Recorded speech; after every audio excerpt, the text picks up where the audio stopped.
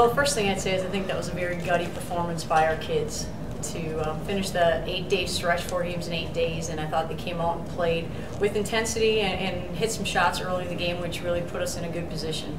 I don't know that we scored very well in the second half, but fortunately our defense is a little bit better too.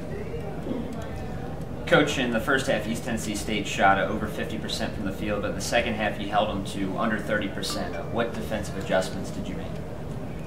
Well, we tried to not give up as much penetration, but I don't know that we really did a great job of that. We just tried to slow them down as much as possible, try to mix up a couple things that we did and slow them down, and it helped us too because when they did get to the free throw line, we were fortunate that they did make them, and that's part of the game, and so but they helped us a little bit in that regard as well. You've talked about this a couple of times, but Kayla Thacker, multiple impacts in multiple areas, 20 points, 6 rebounds, 4 assists. Talk about her impact on the game today. Well, I think she affects the game in a lot of different ways, and we've talked about that. She creates possessions for us, whether they're offensive rebound possessions for us, defensively deflecting a lot of passes. She gets steals for us. She gets rebounds on the defensive end. So she does a lot to keep herself in the game and keep us in the game at the same time. So we certainly are fortunate that she creates those, especially offensively for us, because I think she's gotten quite a few offensive rebounds during the course of the season so far.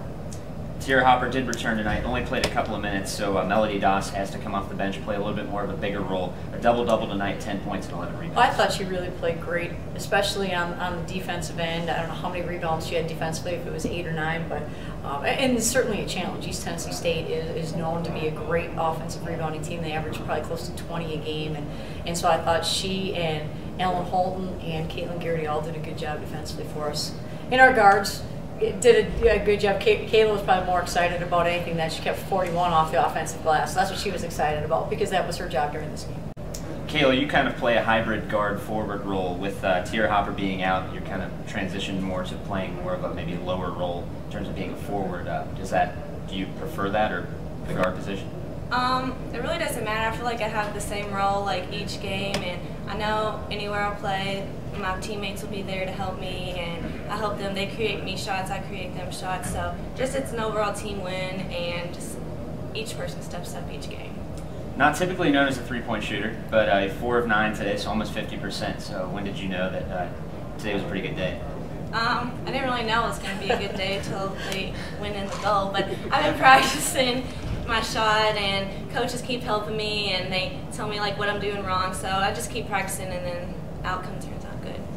Your second Atlantic Sun game was a close loss on the road. Now back-to-back wins at home. What do these wins do for your guys' confidence? It gives us a lot of confidence. We were tired of losing, and we knew that we could compete, not even win these games. So having these 2 wins gives us a lot of confidence to know that like we can beat any team.